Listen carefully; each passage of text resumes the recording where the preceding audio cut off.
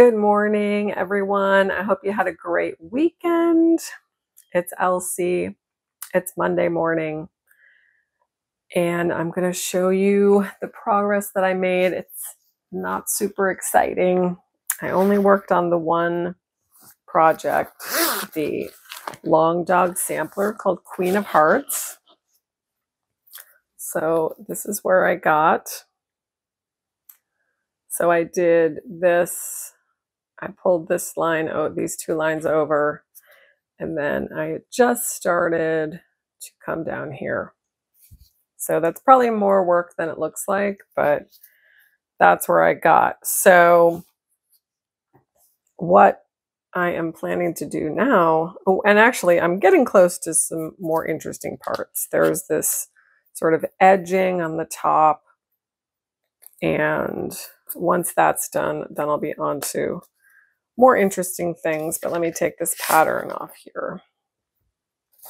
So what I'm going to do next is this edging here, and then just go up under there. So once I do that, then I'm going to work on these flowers and this sort of interesting flowery leafy part in the middle.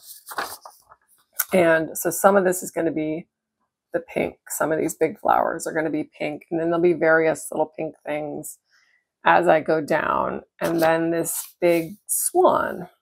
So he's not wearing a crown. So yeah, so it's going to get interesting. I just have to finish this sort of decorative part up here. So that's exciting. And then there's a bird, what looks like it could be a bat. I don't know.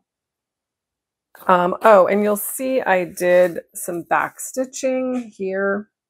Back stitching didn't come out totally neat in all of the cases, but it was easy to do as I went along so that I don't have to go back and do it at another time. So yeah, I'm really happy with how it's looking. So this is like the middle of the pattern. I went past it to finish this because it's a duplicated thing, a duplicated element, but this is like half of the, well, it's the end of the page. It's half of the full pattern. So yeah, I think it's looking great. I did these two little pink hearts in here.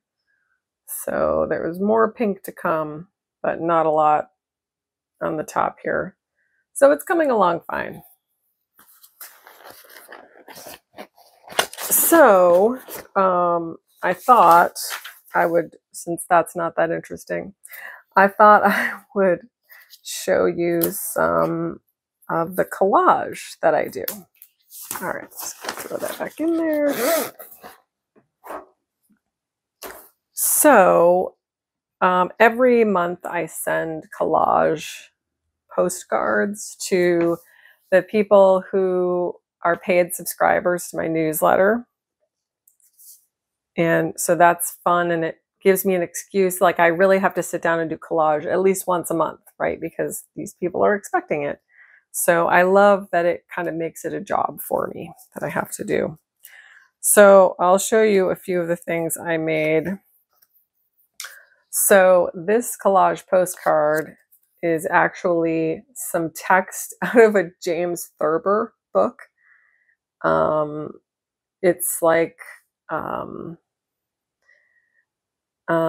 fables. It's like a book of fables. And so this is some text out of it. It's a story. And then this image is from a German magazine that a friend brought me back when she recently went to Germany to visit family. And so then the back of the postcard, this, which says, "The revolution I seek is nurtured by joy, love, and humanity," that came from a little device that I had bought a while ago. And whoops, I think this is the way it goes. It's called a pulley printer. And what it does is I turn it on and it hooks. I don't know if you can see that light. It hooks, and this is just a weird thing that hooks onto it. But this hooks to my phone through Wi-Fi or Bluetooth. And then I can pick an image on my phone, which this was like a meme I downloaded from social media.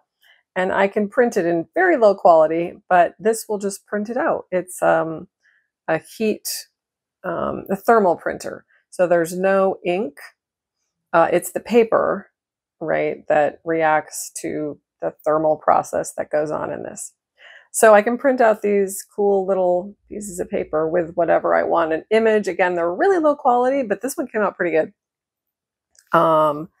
Anyway, so I actually hadn't used it in a while, and I tried to use it and it didn't work. And I was like, oh, this is probably, I got it off the internet, probably a piece of crap, but I did get it to work again. I contacted them and they told me how to make it work. So I'm enjoying that. So for each of the postcards I do this month, I'm going to print off this same, because I love what it says, print off this same image and put it on the back. This one's actually going in an envelope.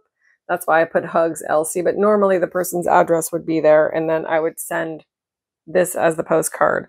But this person actually has a founding subscription, so they get more stuff. So they're also getting this sticker and this sticker, which says emotional support sticker, which I think is funny. And then I'm also sending them a postcard that I designed, blank, so they can send it, and I've pre-stamped it for them. So that's what's going in this envelope for this founding subscriber. And so and it's in this cute little envelope that I designed. So that's that one. And then so there's two kinds of source material that I like for my collage, since I send a lot of them on postcards. So I need background images for kind of the back. So this one I use text. I don't usually do that. And then I also need sources that have little things I can cut out to put on, on top of the background image. So this is a picture of broccoli that I think I also got out of one of the German magazines. Actually, this raccoon might have come out, and then the raccoon is glued on top of it. And then since this is a magazine page, it's very thin, so I can't just use that as the postcard. So I actually had some postcards that I wasn't going to use, and so I've been gluing my background images on top of these postcards. So then I have the postcard background. But I will run out of those eventually. But I have, so I have some pieces of kind of like, I'm not sure what kind of paper to call it, but it's thicker paper and it's colored. And so I'm going to start using those. So then I will have a blank background, which I can just draw in my own postcard, like a line, and then put the person's address.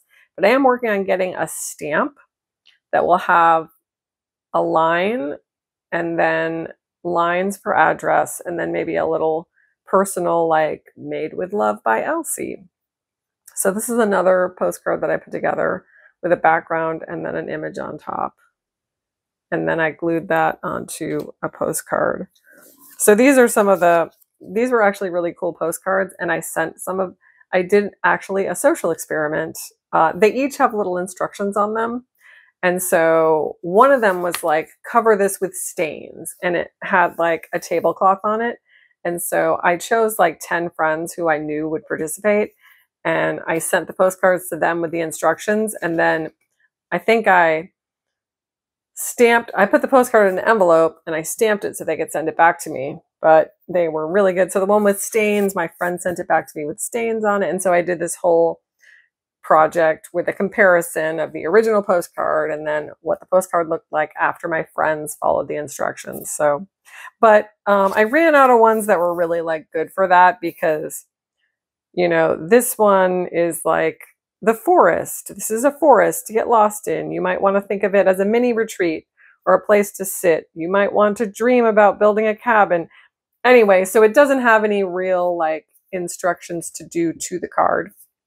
So I'm just reusing them by gluing stuff on top of them, and then they've got the postcard back. So I hate to waste things. So this is my today's Earth Day. This is my environmental contribution. I try to reuse things, even these magazines that I cut things out of, or books that I cut things out of. you know, are trash that other people would consider trash and would either end up in the recycling or, you know, end up in the actual trash. So this background is from a magazine that is about Buddhism and Himalayan art.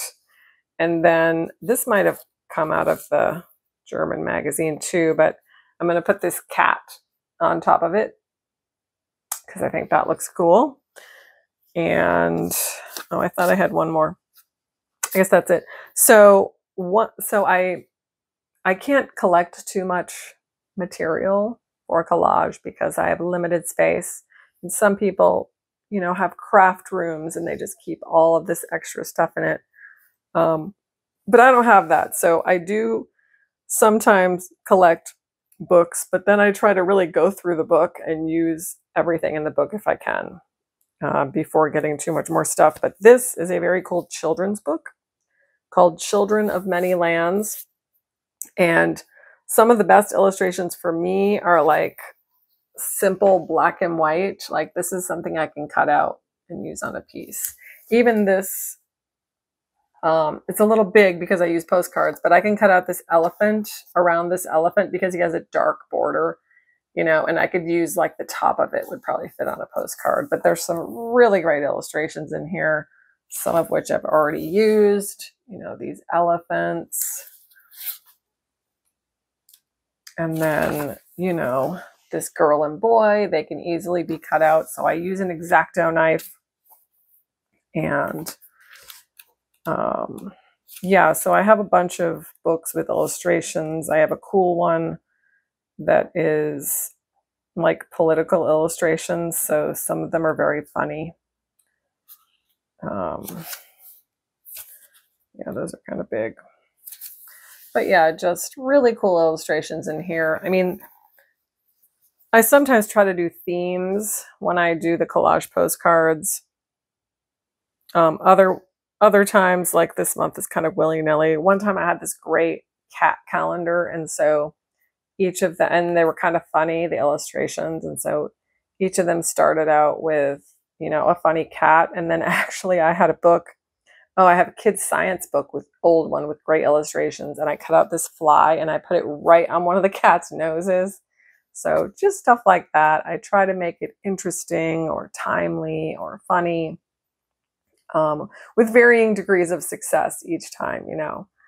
So yeah, and next time, maybe tomorrow, I will show you my junk journal, which is kind of my collage journal where the stuff I put in there often has, like, it's often like a journal entry for me. It's got some kind of meaning for something that's happening in the world or something that's happening with me or just something on my mind. So I will show you that. Anyway, I hope this was interesting for you, and I will see you tomorrow.